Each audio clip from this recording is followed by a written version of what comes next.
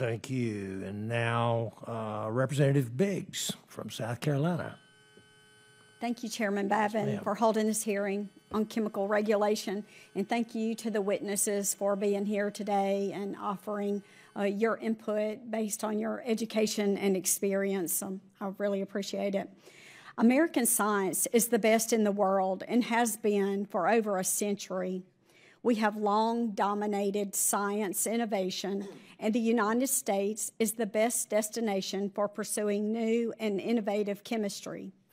My background in healthcare has afforded me the opportunity to read a few, maybe too many, evidence-based practice studies, but anyway, here we are today. However, I would like to point out that political agendas and bureaucratic red tape have stifled American scientific advancement. Since the mid-1980s, the EPA has run a program known as the Integrated Risk Information System. IRIS was formed by the EPA without congressional approval, and its data has been used by TSCA, the Clean Water Act, state agencies to make hazard determinations based on flawed assessments. Both IRIS and TSCA have produced hazard values for chemicals that are sometimes below background atmosphere levels or what is produced by the human body. For example, the IRIS value for ethylene oxide has been cited at roughly 23,000 times lower than what's naturally found in humans.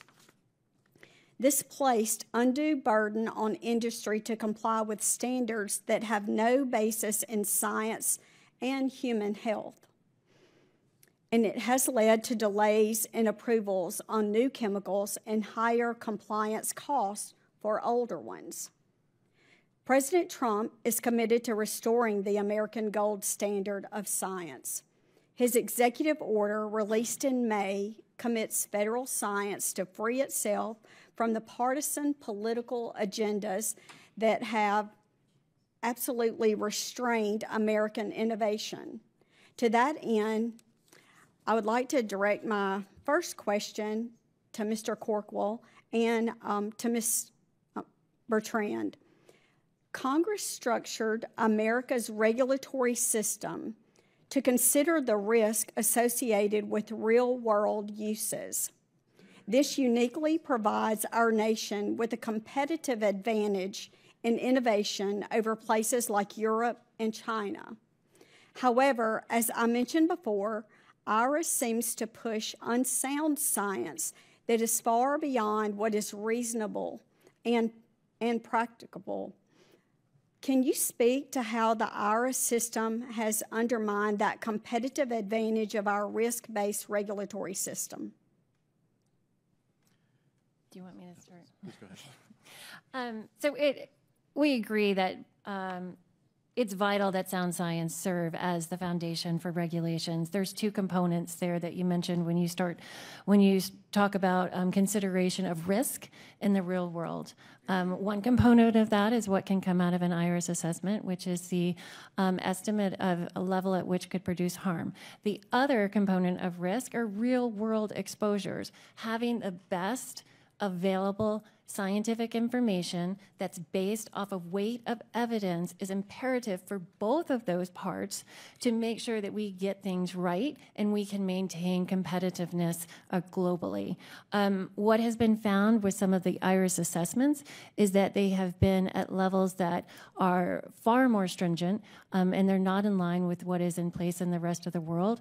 And in fact, for some of them, the values of IRIS have been at levels that have been lower than what is produced by the body. So in other words, it's predicting harm at levels that the body itself routinely produces. So we would very much advocate for the use of the full amount of data in doing these types of assessments because it can impact, and it has a lot of, it can impact our the competitiveness once you start looking at risk.